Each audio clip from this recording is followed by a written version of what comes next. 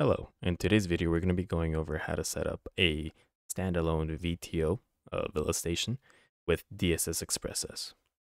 Now in this video we're going to be going over the new VTO 2202F that we sell, and we're just going to jump right into it. Now the first thing we want to do is initialize the VTO. So we would want to open up Internet Explorer and then type in the IP address of the VTO.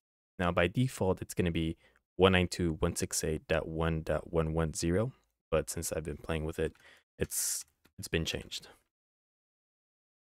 We're going to log into the IP address here, and you'll be greeted with the initialization page. So just go ahead and agree, type in a password. We're going to be using admin123.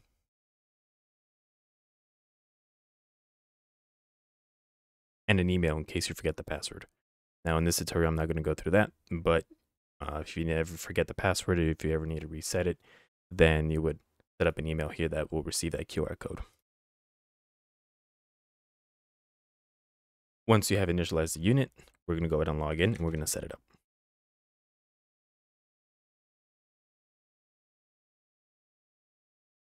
Now, the very first few things you want to do is go to Network.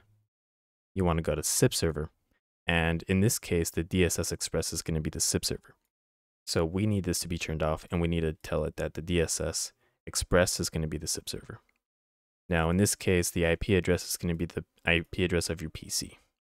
So typically, you would want to open up a command prompt, do an IP config, and find the IP address. Now, my PC has multiple IP addresses, but this is the one I'm currently using for DSS Express. So I'll be typing in 192.168.1.200, since that's my PC's PC IP address. The port, by default, it's going to be 5060, right? We want to change that to 5080. The password and SIP domain, you're going to leave this defaulted. The only thing you're going to be changing is the SIP server username on the bottom and the SIP server password. In this case, it's going to be system, because that's how we log into DSS, using system and then the password.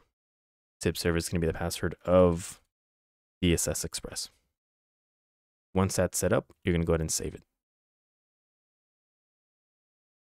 The unit will reboot, so we'll wait for that to go through. But in the meantime, we'll go ahead and add the VTO over to DSS Express.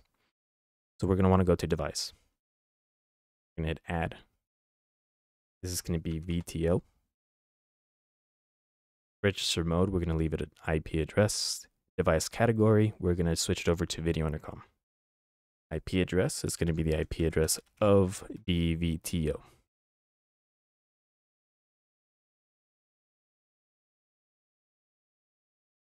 Port, we'll leave it default at 37777. And username is going to be admin, password, admin123. And that's the VTO booting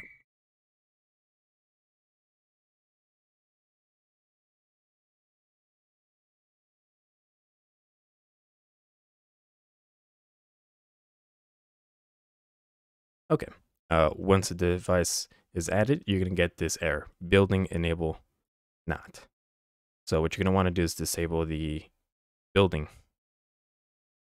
So we want to go to config on DSS. Again, we want to open up a new tab, go down to config, open up residence config, and disable. And then hit OK. Then we're going to go back to device, and we're going to see that it's now online. Once that is set up, we're going to refresh the VTO's web interface, and we're going to log back in. Admin and admin123. Now, the next thing you're going to want to do is go to local settings. And here, we're going to want to make sure that the calling center period is enabled. This is going to allow the VTO to contact the DSS Express. Once that's set up, we'll hit save. And now, if we press the button on the VTO, it should call DSS Express. We're just going to end the call. And that is how you set up a VTO with DSS Express.